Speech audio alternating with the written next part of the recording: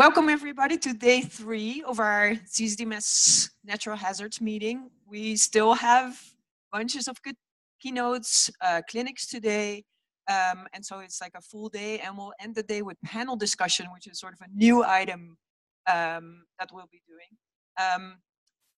I've been looking around and seeing people being very engaged and enthusiastic at the posters, etc. Thank you for that. We do have a request to do a little bit of homework in the sense that maybe this is the fault of the clinic leaders who were supposed to give out links to surveys at the end of the clinic and have people fill in like what they felt was the good parts and bad parts of these clinics and sort of get some data on how those are done. Lynn has not received very many responses, and she sent out to everybody those links. And so we highly encourage people to fill those in even now. And then today at the clinics, the clinic leaders will like prompt you again for their own clinics. So it's my pleasure to introduce now to you our first keynote speaker of the morning, Jenny Suckale. Suckale.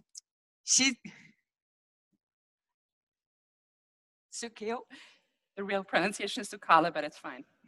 Suckale. You're doing well. You're doing great. I didn't ask. That's all right. When you like look up her profile and try to find what her science is all about, you'll find that it's about the Navier-Stokes equation in general, and that she works on many topics. And it goes from hazards like volcanoes and the Antarctic ice sheet, and that's, I think, how we have met before. But what I loved was that it had like this little article that said, it's the equation that keeps on giving. And that's how she frames her work. So. Right, thank you so much for this introduction. So maybe the background story to that quote is that when I started studying physics, the department had wrote down 4 equations, and he said, you have 5 years to learn those. Once you can explain those to me, you're good. And arrogant as I was at the time, I thought, oh, that can't be this difficult. Turns out I'm still working on the first one, which is the Navier-Stokes equation. So the work of our group has a slightly different twist than some other research groups you might have seen. We're interested in understanding the fundamental physics that connects a lot of different natural systems. So we're interested in understanding multi-phase instabilities and how these can lead to really dramatic changes in the system scale behavior.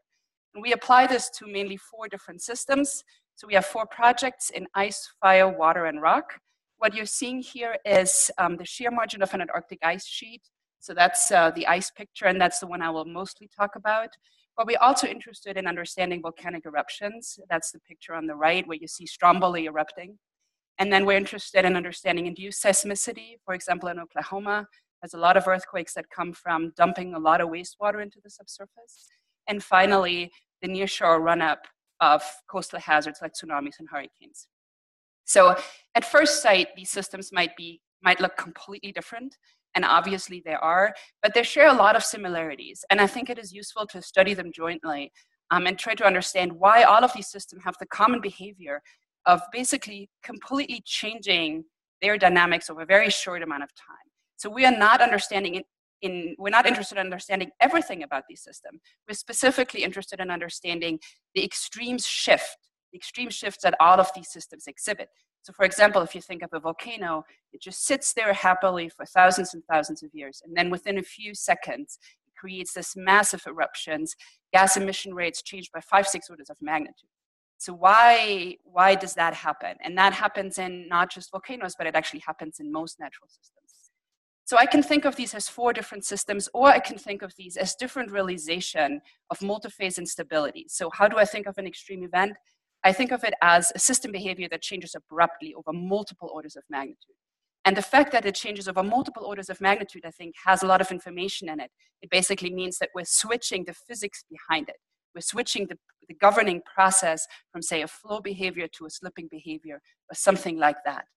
And I think studying them jointly can help us understand, can help us create new constraints, because they're all different realizations on this the regime diagram of less to more solid and laminar to turbulent flow. In addition, they also have thermal processes being very important. So you can see on this diagram that volcanoes probably exhibit the largest range here. They're also the most difficult to observe. So it's almost impossible to observe the interior workings of a volcano. So I think there is a value in studying systems that are similar but not identical that I can observe better. So for example, you can think about degassing from a sedimentary stack in a marine basin. I get very similar degassing channels that actually look quite similar. They're much, much easier to observe. They're also a little simpler in terms of the physics. There's less sort of thermodynamic coupling to the fluid dynamics behind it. That being said, today I want to present a specific project that I thought was of the most interest to this community, and that's our project in ice dynamics. And ice dynamics, I think, is a really exciting field right now, partly because I think we're really at the forefront of revising our fundamental understanding of ice sheets. And I think that process was started by satellite data like this one. So what you see here is INSA data of the speed with which the ice is moving towards the coast. And right away, you notice that this speed distribution looks very counterintuitive. So if I thought of Antarctica as just a huge ice cube sitting in a warming ocean, I would expect that most of the melting happens around the edges. When you look at this map, you see that that's not necessarily true. So look at these red zones, these artery-like flow routes. Those transport ice from the center of Antarctica right to the coast. And those are the ones that we're particularly concerned about when it comes to ice loss, because these so-called ice streams and also the outlet glaciers we have contribute 90% of the mass we lose from Antarctica. So I would argue that this is a process we really need to understand. When you show a map, it's always really difficult to get a sense of scale here. And one thing that's always mind-blowing to me when I think about ice specifically in Antarctica is the scale. So here is a zoom into the Saiple Coast, which is one of the fast-moving zones, and that's a map of New Hampshire. So these are not small rivers. These are not minor trickles. These are massive state-sized chunks of ice that are moving extremely fast. What is so puzzling about these ice streams? The first one is that contrary to glaciers, ice streams are not controlled by bottom topography. So let me remove the data layer that shows the speed and let's look at the subsurface. This is bad elevation from radar for the same zone I just showed you. I bet, had I shown you this image before, you wouldn't have guessed where those fast flow routes are, because it's just not controlled by topography. That is very puzzling. I have ice moving down a plane, and for some reason it channelizes in these very rapidly moving zones that neighbor ridges that are basically stagnant. And take a look at the speed scale here at the color scale. This is not a minor change in speed.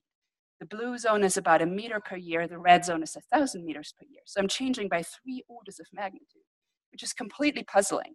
The number itself is also puzzling when you think of ice as a fluid, because ice, of course, is very viscous and moves slowly. And you can see this here in a photo that a friend of mine took of an outlet glacier. And he hammered nails into this poor ice sheet here, or this poor ice zone, and came back a year later, and it moved, but it moved basically by a bunch of centimeters, right? So ice is moving, generally as a fluid, is moving extremely slow. So 1 meter per year is reasonable, but how would I get to 1,000 meters per year with a fluid this viscous? And of course, the answer to that is it's not the ice, right? It is the subsurface that is creating this movement. So when you look into the subsurface, again, here's a field photo, you can see that there's really extreme deformation happening at the base of these fast-moving zones of ice. So you can see this very intense shear deformation here in the sedimentary layers. And that is really interesting when you think of it from a modeling point of view, because it basically tells us that if we just, quote unquote, look at mass momentum for ice, we're solving the wrong equations, right? So in a way, these very fast-moving ice zones are a reflection of basal processes, right? So if I want to model these accurately in a model that I have, I need to think about the subsurface, I need to think about the sedimentary dynamics, and I need to think about meltwater. So that's adding a lot of complexity to our models right there. Now, complex models are great, but it's always really helpful, I think, when you have a new puzzling phenomenon to start simple. So let's start simple, and the simplest thing I could come up with is force balance. So here are our streams. The dark gray zone is the slipping portion, so it's not flowing, it's slipping, right? That gives you this enormous speed increase. And it's slipping because the sediments underneath are failing. So sediments have such an interesting material property, right? That if I change the water content of sediments, I can get them from being solid to fluid. And that transition happens pretty abruptly, which is really quite unique. So it's a very nonlinear material, and that nonlinearity is really, I think, at the heart of the dynamics that we're observing here. So if I just do a simple force balance of gravity driving the stream and basal resistance acting against it, you will notice that these are not balanced by any stretch. So that could suggest that we're simply in an unstable regime, or it could suggest that we've missed part of the picture. I would argue we've missed part of the picture here, and the picture we've missed is the margins, what I've labeled here as margins, which are basically the zone where you transition from the slipping to the slow-moving ice. So let's add this in. So I have a lateral stress that happens throughout the ice column. And this lateral stress for a steady state would need to balance the difference between the other two integrated over the half width of the stream. You're already noticing that when I think about this lateral stress, it depends on the width and the height, because I'm integrating these stresses over those length scales. And that means that this lateral stress will actually depend on what the width and the height are.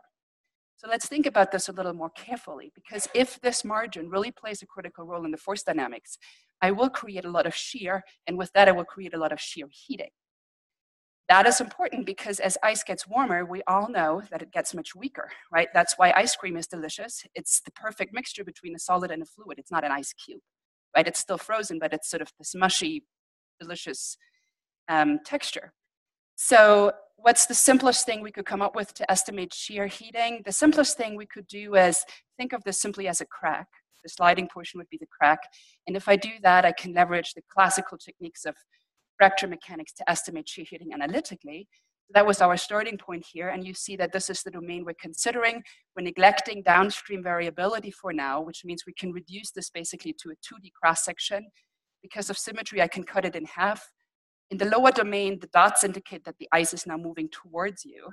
And I have a slipping portion, I have a non-slipping portion, and between that I have a singularity. Now the fact that I have a singularity is interesting because singularities are giving basically extreme stress concentrations. Now I can estimate the shear heating if I do a J-integral approach, which is well established in earthquake mechanics. We do it a little less, I think, in fluid mechanics. But the basic idea is that you try to integrate how much heating you experience around the singularity. So you assume that all of the heating is due to the singularity. I won't go into the details of this.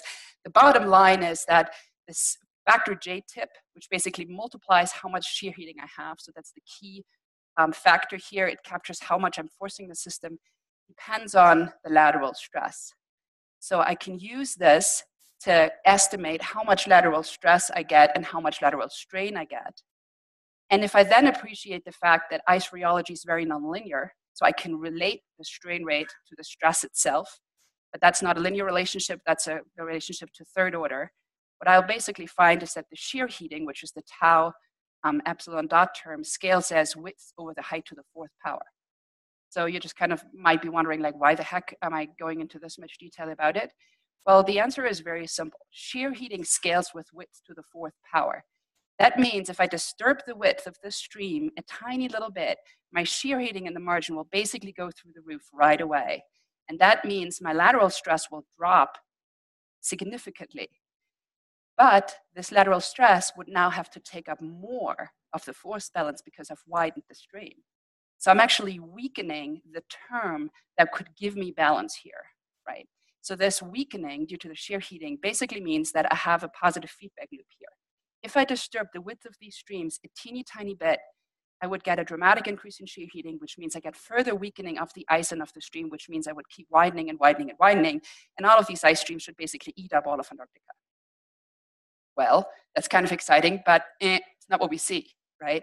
So the data doesn't suggest this. Yes, ice streams are variable in width and they're very dynamic, but they don't widen without control, right? So I think the power of a simple analysis like this is you can see that the system could be prone to instability. You also see that this instability is not the full story. We've clearly neglected an important process here.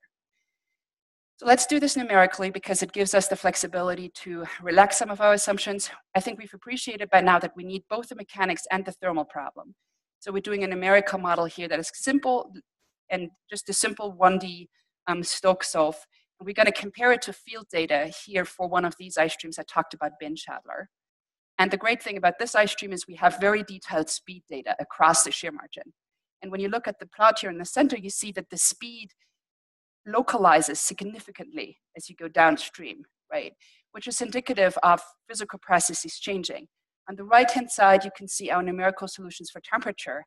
And I want to draw your attention to this brownish orangey zone, which is the zone in which ice achieves temperate status, which basically means it's at melting point, right?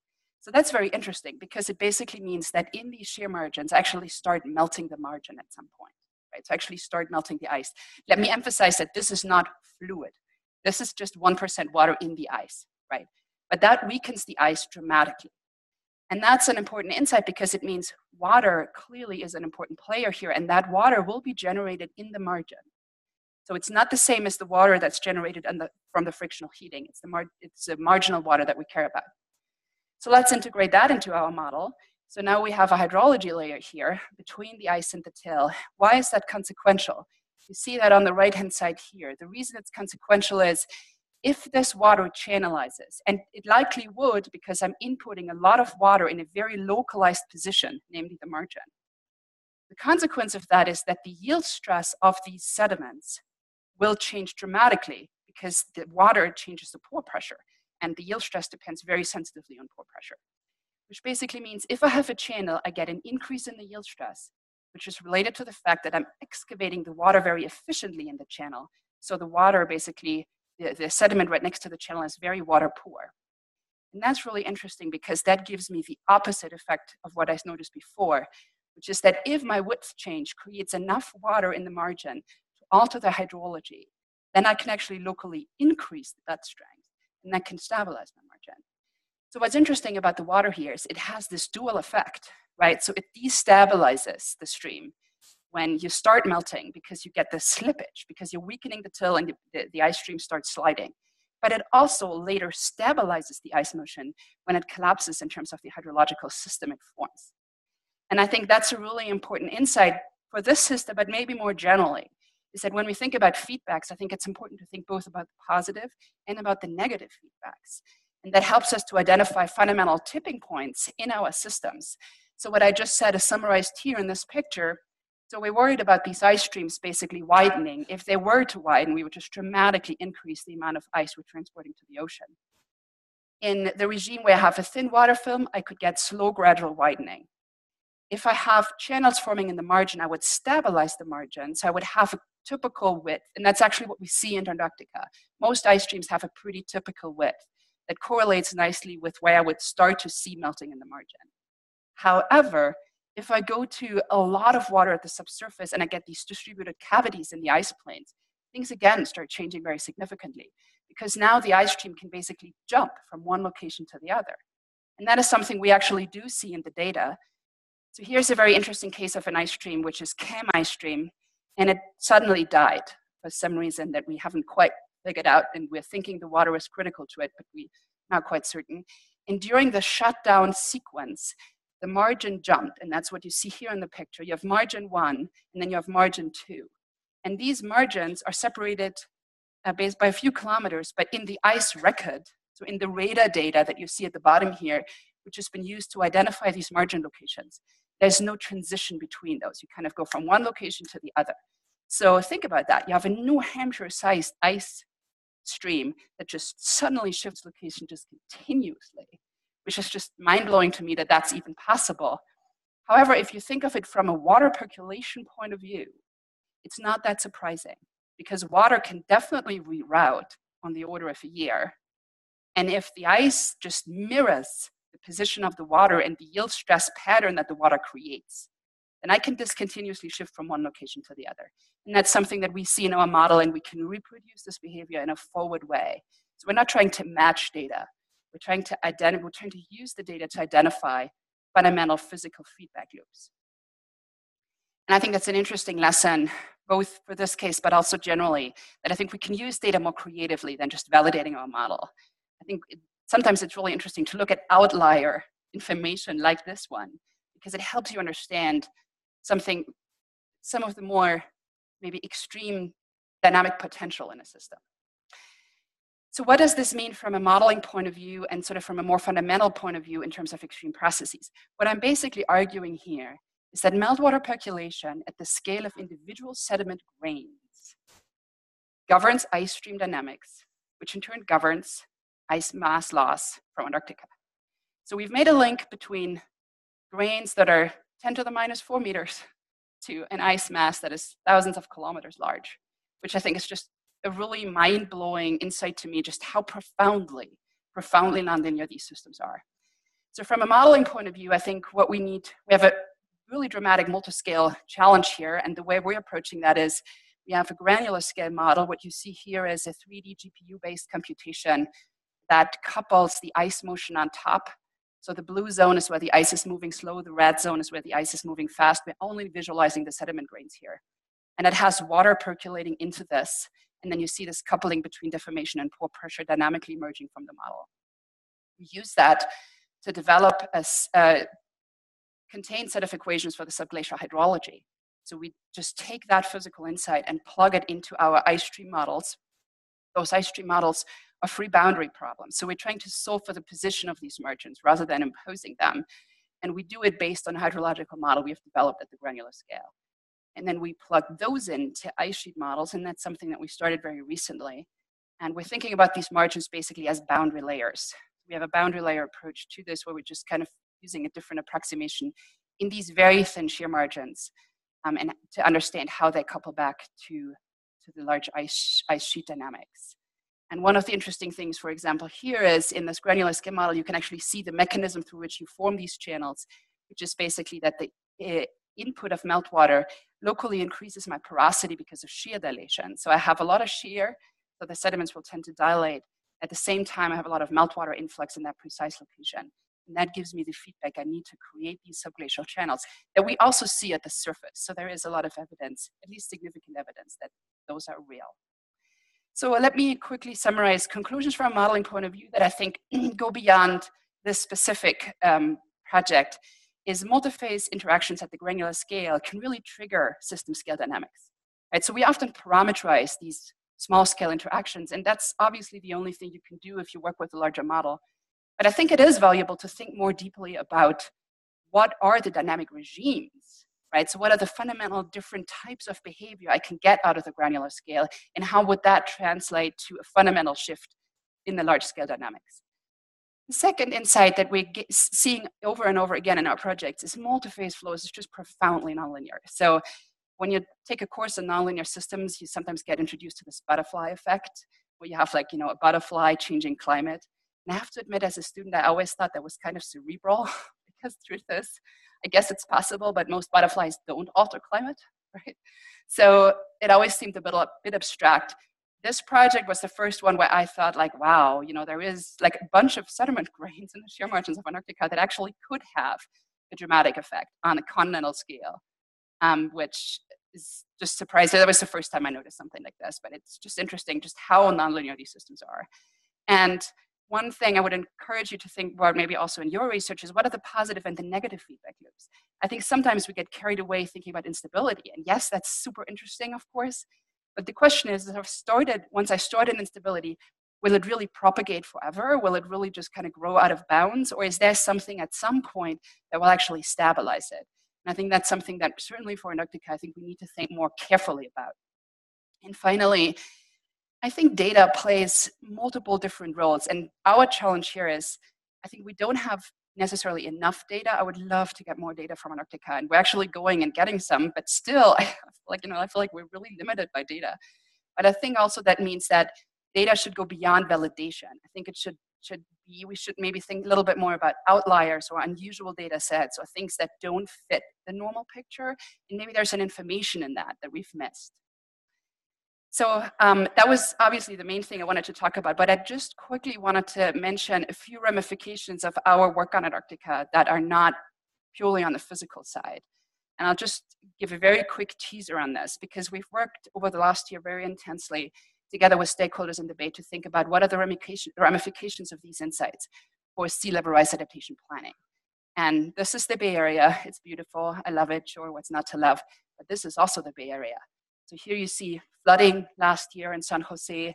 You see flooding of the Embarcadero, that's 2013, and school closures because of flooding in 2014. So we see flooding events routinely now in the Bay Area, but I don't think we've thought enough about what the consequence of these flood events are. And one of the key insights, I think, from an Arctic ice sheet progress we've made in understanding ice sheets is these ice sheets are very nonlinear, right? Which means that the uncertainty goes through the roof. And there's been an attempt to quantify that. So this is work from the Rising Seas report in California. And you notice that these are the RCP, are the usual climate models that I guess most of you have seen. And then there's this H++ scenario, which takes into account some of the instabilities or profound nonlinearities that we're worried about. I should say that this is not the exact same instability that we've worked on. There are a bunch of instabilities that could be important for Antarctica. That's a different one, but it's also a very important one. And of course, really what this plot wants to say is that we have this enormous spread of possible flooding. Notice that, say, in 2050, this uncertainty goes from basically a meter of sea level rise, which I think would change the Bay Area as we know it in a very profound way, to 0. The uncertainty is mind-blowing here. What do we do with that? I would argue we can't wait until we know better, because I'm not sure we ever will. There is always this possibility for dramatic instabilities. I think we need to start thinking a little bit more creatively about how we deal with this. So we did a quick analysis of what the risk is, and you will notice if you see, so we're overlapping hazard exposure vulnerability to get to risk. And you notice on the lower left plot that the difference between these two scenarios, RCP versus the H++ scenario, are dramatic. And that's only for the next 20 years, right? So we're not projecting far into the future here at all. And the costs of this will be burdened to the commercial and the residential sector. Obviously, some costs will eventually be publicized, but I think that's interesting. And when you look a little bit more into in the residential sector, who will be affected, you will notice here, so this is a k-means clustering analysis that we did to get a better sense of who will be affected. If you look at the fourth category of rent-burdened families, so the label renters isn't a great one, it should really be rent-burdened, which means that you spend more than 30% of your income on rent. The renters will be dramatically affected by this, right? So one of the lessons here is I think it might be time to think a little bit beyond just limiting physical effects like flood walls, because if you have this much uncertainty, it's difficult to plan a flood wall well.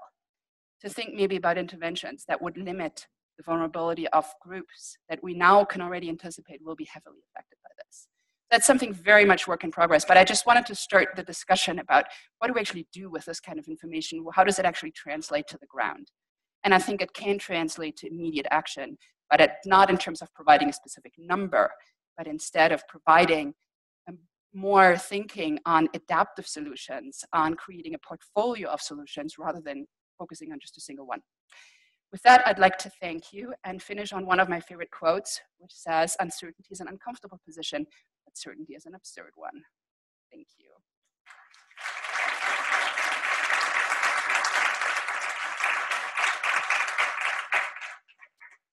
Thank you, Jenny, for a great talk. Are there questions? I'm closer with my microphone here in the front, so I'll give it to Brad first. And then. Thank you.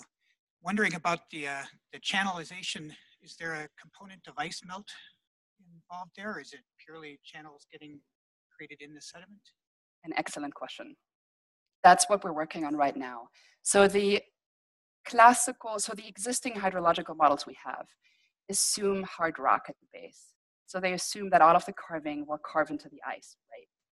If you apply those models to the Cycle Coast, which was the region I showed a couple of times, they actually don't work because the creep closure would dominate over the melting that you create. So you wouldn't create enough melt necessarily to see for the relatively small slopes that we have in this region, right? So those, if you carve into the ice, there's good reason to think that those channels would close. So if I think about this as a Roethlisberger Nye channel, it's a stretch. So I would argue that most of those channels start carving into the sediments. And that's what we are trying to explore in our granular scan models, right? Because I expect to see, so there are two mechanisms that could give you that. One is the pore pressure related failure of sediments, which basically excavate a channel rapidly right away. You could also do a shear erosion, and that would likely be more important in the actual stream. But I think there is a lot of opportunity to come up with a better subglacial model that really takes into account the fact that we have till, which basically means we have very fine-grained sediments there. So that's like 2 of my students are working on that right now because I feel like that's a critical piece. So the original model I showed, that assumed carving into the ice, but it's just because that was the only model we had at the time. I don't think that's the right thing to do necessarily. So that was a fantastic talk. Thank you. So my question is in regard to the application of this to warm water ice shelves. Because, Can you switch the mic a little bit? is that better? Yeah, that's great. Excellent. All right. So my question is how your results relate to warm water ice shelves, because we know from the Larsen B collapse that the backstress from Antarctic ice shelves is significant for velocities, and removal of an ice shelf can increase velocities by around 200%. And we're seeing those velocity increases in warm water ice shelves in the Amundsen Sea. So I'm curious how if these results are specific to cold water ice shelves, or if there's also an application that applies to the warmer ice shelves. Excellent question. So right now, our models don't take into account the grounding line dynamics, right? So the grounding line is basically the piece where the ice becomes floating. So it's the transition from land-borne ice to floating ice. Right now, our models just assume you have an infinitely extended ice stream, and we're just kind of looking at, how would that vary in width and speed. Right now, one of my students is working on coupling the two, right? Because I entirely agree with you. If you have the collapse of a shelf, you could get a dramatic speed up of the stream behind it, right? And I think one important thing that we're worried about is how would that affect the shear margin? Because you change basically the buffering completely, right? So you change the stresses that the shelf provides, which means that you will certainly speed up the flow. The question is, will you also widen the flow dramatically, right? So that's something that we're currently working on, specifically in the context of Thwaites and Pine Island. So we actually have a field campaign going out to Thwaites to measure to assess the fragility of the margin that separates Pine Island and Thwaites. To those of you, maybe just a quick primer, the Amundsen Sea, which is basically Thwaites and Pine Island, are the piece of Antarctica where we're losing the most ice mass right now. And it's also thinning very rapidly. So it seems to suggest that that could be in an unstable state right now. And what we see in paleo data is that these two glaciers were merged once, far in the past. So the question is, for example, if you have a system like that where you take out the shelf, would you see like a more dramatic collapse event that actually merges these two, for example, right? So what we're working on right now is a linked free boundary model where you couple the grounding line dynamics to the shear margin and to the ice in between. But yeah, I think that's definitely going to amplify this kind of behavior in a potentially very significant way, right? So I think we're just at the starting point of really understanding how dramatic some of those nonlinearities are and how those instabilities from the different components of the system can build up to a very dramatic, potentially very dramatic disintegration event. Thank you, Jenny. Thank you, Jenny. Oh.